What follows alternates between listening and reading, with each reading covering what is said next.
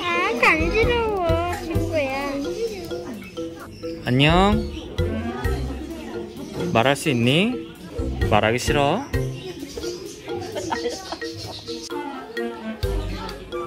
최근에 집 근처 앵무새 카페에 다녀왔는데요. 귀여운 앵무새들이 모이를 먹는 모습에서 육아와 직장 생활에서 쌓인 피로가 전부 사라지는 느낌이었습니다. 오늘 소개해드릴 제품은 30581 레고 크리에이터 열대앵무새입니다. 2022년에 출시된 4,900원짜리 폴리백 신제품인데요. 포함된 설명서에는 앵무새 조리법만 나와있고 물고기와 독특한 무늬의 나비는 레고 공식 홈페이지 설명서를 참조해서 만들 수가 있습니다.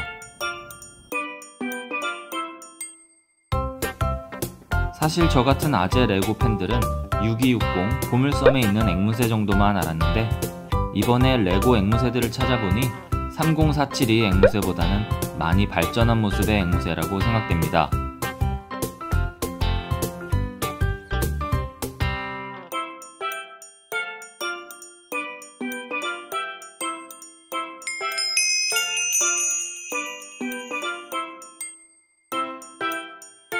색깔이 기존 앵무새를 상징하는 빨간색인데다가 작은 타일 부품들을 사용해서 알록달록 아름다운 앵무새가 표현되었습니다.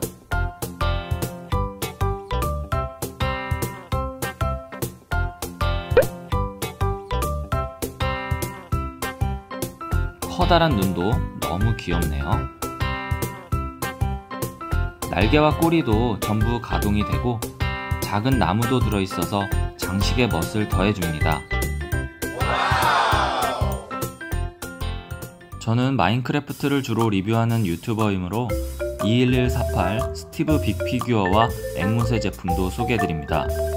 이 세트는 2019년에 출시되어 현재는 단종된 상태라 구하기가 어려운 제품인데 여기 나온 앵무새는 집에 있는 벌크로 충분히 조립이 가능해 보여서 같이 만들어 보았습니다.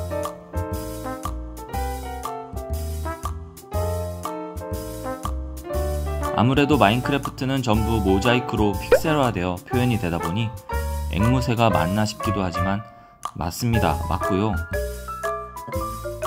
그래도 저는 이번 크리에이터 폴리백 제품이 더 마음에 드네요.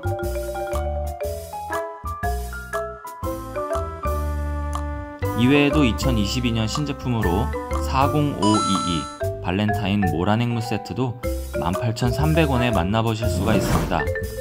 부품수 298개에 모란앵무 2마리를 조립할 수 있으니 사랑하는 가족, 연인들과 같이 만들면서 시간을 보내면 정말 좋을 것 같습니다. 이렇게 해서 30581 열대앵무새와 레고로 출시된 다른 앵무새 제품들 살펴봤습니다. 여러분들은 어떤 앵무새가 마음에 드시는지 댓글 부탁드립니다. 앞으로도 재미있고 유익한 레고 채널을 만들어 가겠습니다. 시청해주셔서 감사합니다. 킴스하비